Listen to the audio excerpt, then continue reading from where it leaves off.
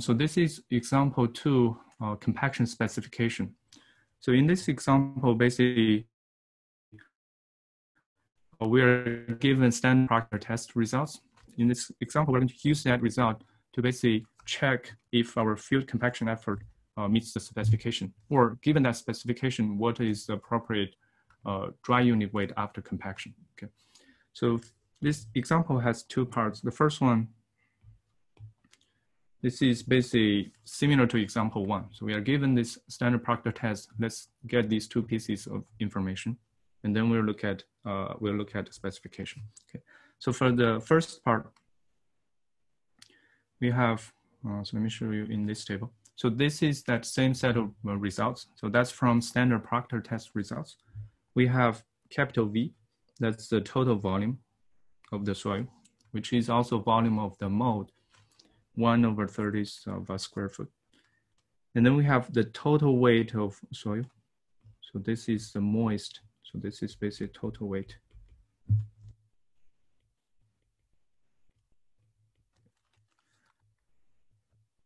And then we are also given moisture content. That's this small w here, moisture content. So for moisture unit weight, so this is something, again, similar to example 1. So I'm going to just directly write the results here. So this is, let's call this gamma m. So that's the moisture unit total volume. And for dry unit weight, so example 1, gamma moist over 1 plus moisture content divided by 100. Okay. So if you substitute that, this will be this last column. So that's a compaction test results. So we have the dry unit weight and moisture content. So we're going to take this column here and this last column, dry unit weight, and plot a compaction curve. Okay. All right. So this is that compaction curve, basically using that last 2 columns of data, moisture content versus dry unit weight. So that's the compaction curve. And from that, we're going to get gamma D max. So this is gamma D max. So that's a dry unit weight, that's y-axis value corresponding to the peak of this curve. And this is about 106 pound per cubic foot. So that's gamma D max. And then the corresponding moisture content, that's we call WOPT, moisture, optimum moisture content. Okay. And if you read this value from the horizontal axis, it's a little over 14, so it's 14.4%. Okay. So that's basically part 1 of this example.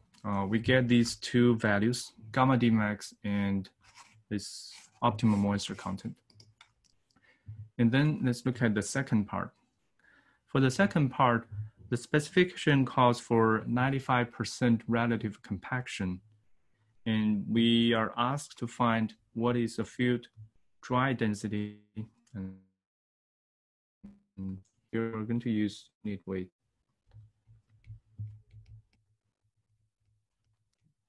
And the range of corresponding moisture content. Okay.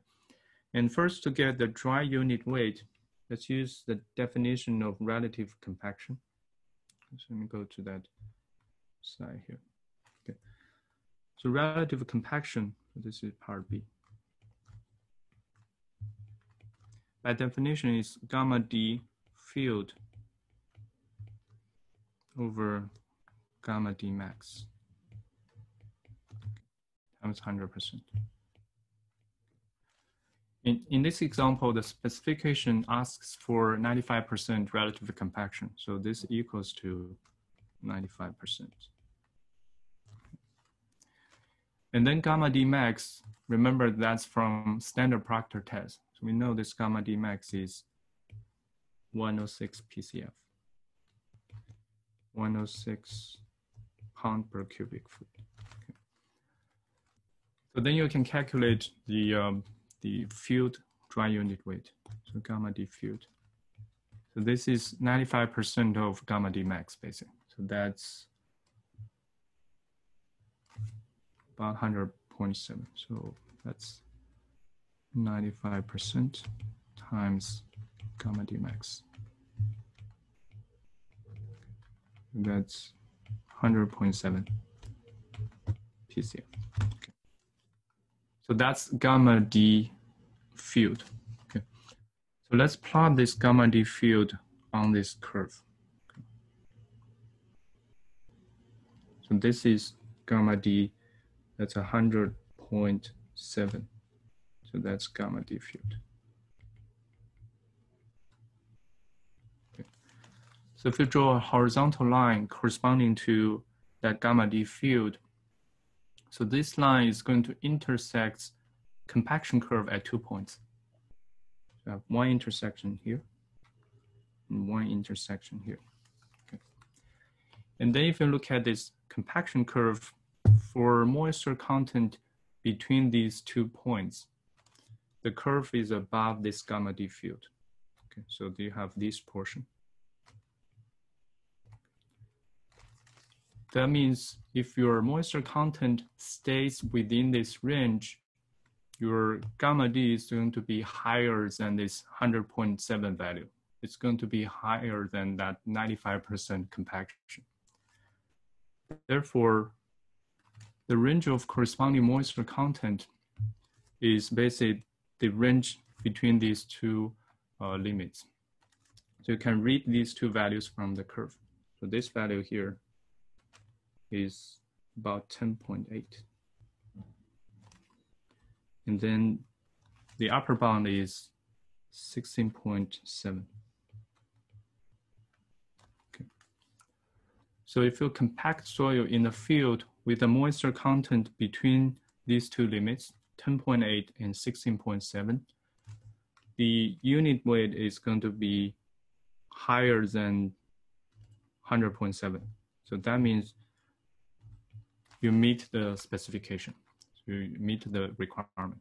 So if you compact soil within this, you're going to get gamma D higher than that 95%. So the acceptable range